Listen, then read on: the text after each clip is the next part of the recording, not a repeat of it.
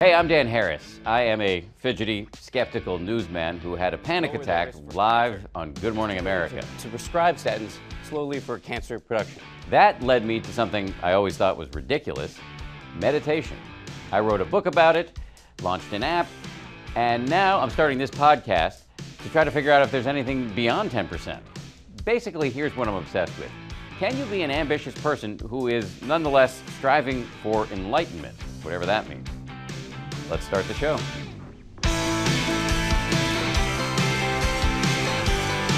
Okay, so my guest today is somebody you may have heard of. His name is His Holiness the Dalai Lama, pretty well-known guy.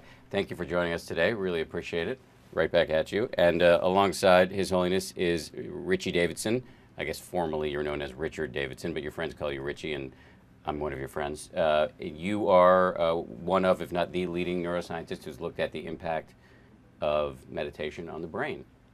And you're also the head of the Center for Healthy Minds, which is organizing a major event here in Madison, Wisconsin, where we are today. We're in a back hallway in the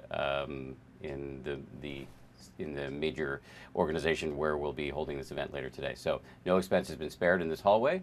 Thank you again for joining us. The two of you have worked for a long time collaboratively on science around meditation on the brain. Why is, you're a religious leader, why is this science so important to you? Actually, firstly, since my childhood, personally, since childhood, I have, one of my nature is curiosity. So that brings interest about science and technology. Then secondly, science really, I think, provides the well-being of the world or humanity. And there are sort of concept, open mind, and carry research and through investigation.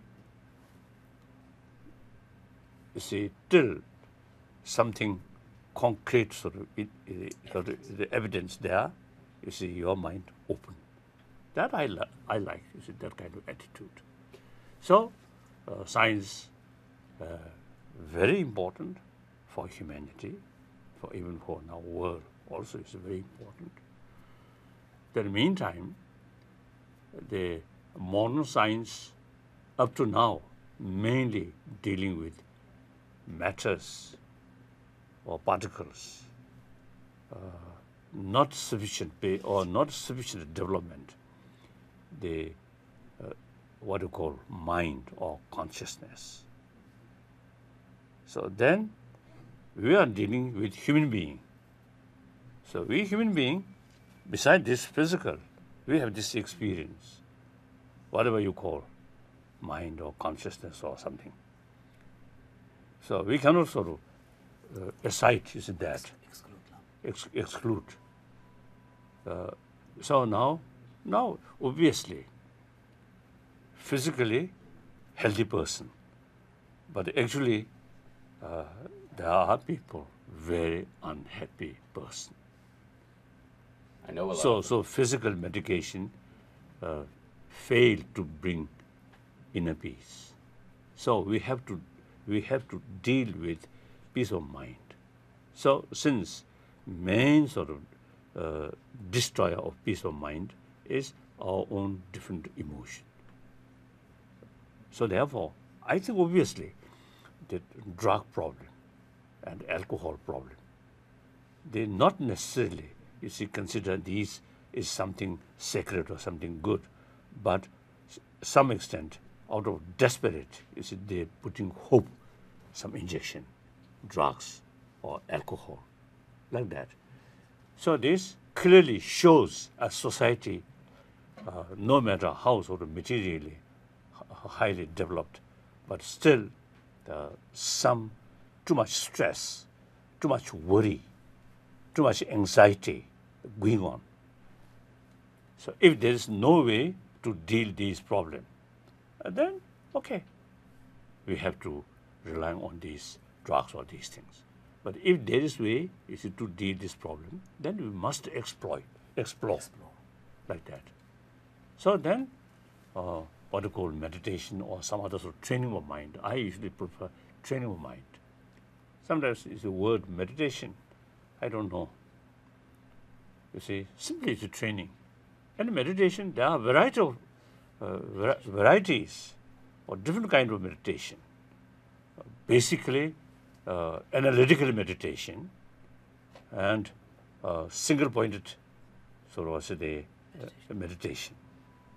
So usually you see people consider meditation means close eye like that, and mind not thinking, or sometimes we call thoughtlessness state of mind. I mean, you can't remain whole your life thoughtlessness. I can't do it for 5 seconds. Okay, I'm not sure I can do it for 1 second. So actually, I think sometimes I describe, you see, one of the best gift from God is this intelligence. So without using our intelligence is quite pity. So Without using our intelligence? or intelligence, yes. Yeah. So the analytical meditation goes very well. Analytical meditation and research and intelligence go together. Actually, I often, you see, mentioning my friend, you see, they also in the laboratory or research work, they also, you see, use intensively about analytical meditation. During that period, you see, fully concentrate on particular subject, the hearing or these or smelling, not active. So it's some, because of the noise come, he may not sort of attend. No, pay attention. Pay attention. Because the mind fully concentrate in a certain point and research, thinking. So that is analytical meditation. I feel, according to my own experience, the emotions also, you see, have some low level of intelligence. So combat or counterforce destructive emotion. Also, you see, need the extensive sort of intelligence because of backing. Just thoughtlessness state, temporary, okay. But long run, the effect, I think, limited. So you've said a bunch of things there that I want to react to and get you to clarify a little bit. First of all, I want to tell our listeners and viewers that occasionally, even though your English is very good, you do turn to your translator to help for a word. So if you're hearing another voice there, that's what it is. And I want to talk about the difference between analytical meditation and the more traditional kind of meditation that to the extent that anybody meditates, most people do. But before I ask about that, I just want to bring Richie in, because I want to give you credit. Your collaboration, which has brought some evidence behind the practice of meditation, has allowed people like me to start meditating. I never would have meditated if there wasn't evidence, because I always thought it was only for weirdos. And so I would have completely rejected the practice had you not come forth with this scientific evidence. So Richie, let me just ask you, in your work with His Holiness, do you think that you're sparking the next big public health revolution here? Well, I do think that there is, we view it as a public health issue. We take the position that health is not simply the absence of illness, and most people really have some residual level of suffering if they're honest about their own state of mind. And we think that these kinds of practices that His Holiness is describing could be useful in helping people to have more of a more peace of mind, to generate more positive emotions in ways that can affect their everyday life. And so I think that this is very much a public health issue, and it's public health because disturbing emotions, we know, cause changes in the body that impact our physical health. And so there is evidence to suggest that people who are happier and who have higher levels of well-being actually have biology which is more conducive to health. And so I think it's very much a public health issue, and our aspiration actually is that these practices can potentially reduce healthcare costs because it can enable people to be more healthy. So I want to state the obvious. I think we would all agree. The most important evidence is the evidence you will gather if you do the practice. So the scientific evidence is compelling, but I don't think people, it may get you to start meditating. I don't think people continue to meditate because they think their prefrontal cortex is getting thicker. They continue to meditate because they're less of a jerk to themselves and others, and it feels better. So I think I just want to clarify, I do think the most important evidence ultimately is the evidence you will gather in your own personal experience. But along those lines, Your Holiness, you were talking about the difference between the sort of traditional shamatha meditation, which is kind of a term of art, but the meditation that most of us are taught as beginners, which is to focus on our breath, then when we get lost, we start again. But there's a different kind of meditation, which is analytical meditation. What is that?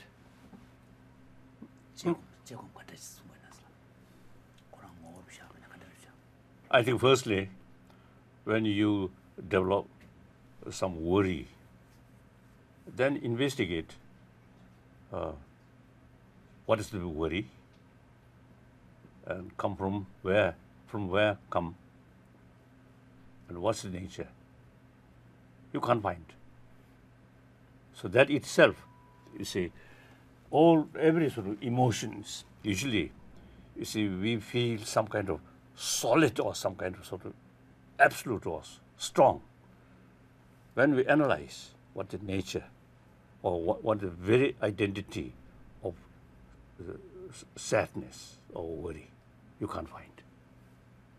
And momentarily changing. So within second, you see, moving, changing. So analyze. Then the appearance of something, or my sadness, something, you see here, something solid. Now that's no longer there. So if I am feeling anger, which I do occasionally, I think everybody. Everybody, including, if you said to me in the past, even the Dalai Lama feels angry at times. You're saying an analytical style of meditation would look for who exactly is angry and where is the anger. Can you find it? And you won't find anything. Yes, both sides. Firstly, object side. In the case of one human being who creates you problem and you feel very negative, and with that person consider your enemy. And then your anger, really feel angry, his body or his or her body or mind or sound or speech. Anger, feel shy, no answer.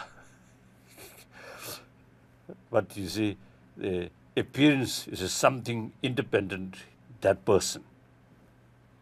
That is a target of anger. So analyze that target and dissolve. So anger no longer find independent target.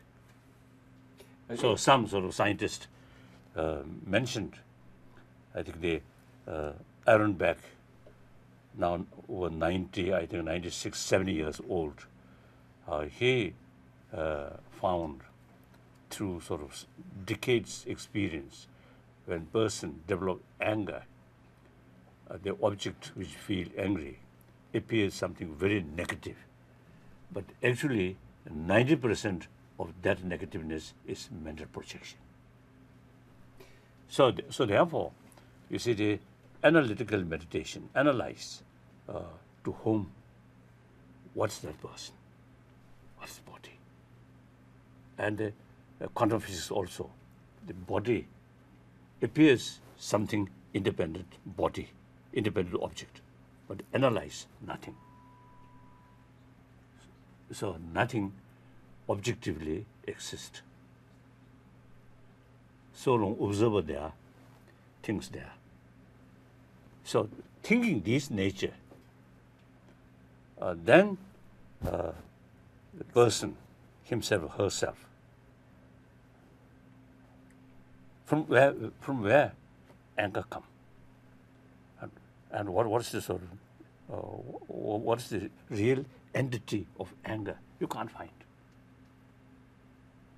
So that's the way reduce the intensity of anger or fear or even attachment like that. I'm sorry, go ahead. I didn't mean to interrupt you. So therefore, you see, I feel it is something, you see, dealing with root or basis of this destructive emotion. But simply the thoughtlessness, you see, your mind not go that side, just to remain something neutral. Withdrawing your mind, yeah. Yeah. It's fascinating because I think most of us believe that meditation is just this goal to squash our thoughts. But what you're saying is you can use the discursive mind, the thinking mind, to get at the root of our destructive emotions. We walk around with this subconscious assumption that there is some Dan in here, some Dalai Lama behind your eyes. But if you look for it, you won't find it. And that can be a revelation. Let me ask you a personal and selfish question, because it's not every day that I get to sit down with the Dalai Lama. I've been meditating for 6 years. I was doing about a half hour a day. And then about 9 months ago, I decided, for reasons that I'm not even sure that I can articulate, to go to 2 hours a day.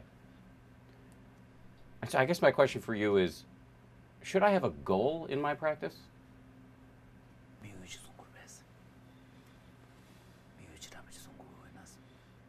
I think the general speaking about well-being of humanity, then our goal should be happy life. Firstly, start individual, then family level, then community level, then finally entire 7 billion human being through awareness, through education. It is possible. Basic human nature is more compassionate. That also now scientists, you see, they sort of find basic human nature is more compassionate. That really is the basis of our hope. If basic human nature is anger or negative, then useless, make effort. Any effort, its result will be temporary. But basic human nature is more positive, more compassionate. So there is real sort of possibility to build more compassionate world, compassionate humanity, and compassionate world. So utilize our intelligence maximum way to promote basic human value, human nature, compassionate nature. It's interesting to me that when I asked you, should I have a goal, you went directly to improving the situation for all humans. Yes. But my reading of the suttas, the early Buddhist scriptures, the Buddha himself was talking about enlightenment. You didn't use that word. I'm sort of talking humanity. If entire humanity are Buddhist, then I will talk about Buddhism. But that is not the case. Well, what about for an individual like me who practices Buddhist meditation? Should my goal be to try to ensure the well-being of all sentient beings, or should my goal be enlightenment? What is enlightenment anyway? Individual case, of course, generally speaking, historically, Western world, a non-Buddhist country, Buddhism historically belongs to East, mainly come from India and then China, and so on, these countries. But now in modern time, because of a lot of communication, a lot of information, now as a human being, you see, there are people who really showing genuine interest, and not only interest, but they find some benefit individual case. So then similarly in Asia, traditionally not Christian country, Judeo-Christian country or Muslim country, but large number of Christians, large number of Muslims or Jews, it's okay. Religion is concerned, individual's right. Culture is related with the community. So there are a number of Westerners who really follow Buddhist tradition, Buddhist practice. So if you, so these also they have the right. Now, one important, I always make clear, individual who really found some effective sort of result through Buddhist practice, and it's his or her right to follow that. At the same time, you must respect your own traditional religion. At the time, we are really making effort to promote religious harmony. So, I'm Buddhist from childhood. You see, I never say Buddhism is best religion. No, according to different people. To some people, you see, certain religion is more effective. So for that person, that religion is best. Like food, we can't say thousands different sort of meals. You can't say this is best, or medicine, this medicine is the best. No, we cannot say. According individual sort of taste or mental disposition. So therefore, if you have genuine sort of interest about Buddhism, there are two major traditions: Theravada tradition or Pali tradition. That's the foundation of Buddha Dharma. Then another level, the Sanskrit tradition. Obviously, Pali tradition is mainly relying on Buddha's own word or quotation. The Sanskrit tradition extensively use reasons. So, the special text, logic, also there. So therefore, I usually use to describe the proper or unique Buddhist way of practice is utilize human intelligence in the maximum way, through that way transform our emotion. Then our ultimate goal is this mind, which up to now slave of these destructive emotion, ultimately ignorance, is not nature of the mind. If ignorance is nature of the mind, then we cannot learn. Obviously, through time, you see, we learn many things. So that means basic nature of mind is clear light, clear. Knowing. So now Buddha means, enlightened means, you see, the ignorance part reduced, finally completely eliminated. Then the fullness of wisdom or awareness developed. That is Buddhahood. So the basis of Buddhahood is clear light mind. Can I get there, or can I go beyond 10% happier and get to what you're describing in this lifetime? Oh, certainly. I think you much younger than me. So even you Not see, much younger. even you see the 81-year-old person, you see, making effort to achieve some level of enlightenment. So then why not you? You've made my day. They were telling us we're out of time, but I can't resist. I'm just going to ask one last question. And this is a more earthly question. I know you follow the news and you listen to BBC. I'm just curious if you have any views on the presidential candidate in this country who's making the most noise, Donald Trump. Oh, that's your business. Firstly, I have no sort of the right or opportunity to vote. And then secondly, a short sort of visit here. So I do not know the whole sort of background or these things. So sometimes I feel, too much personal criticism. That I feel. A serious discussion about policy matter is useful. But there's sometimes little bit sort of personal sort of say criticism, these things, that looks a little bit cheap. That's my view. You mean the personally attacking his opponents? Yes.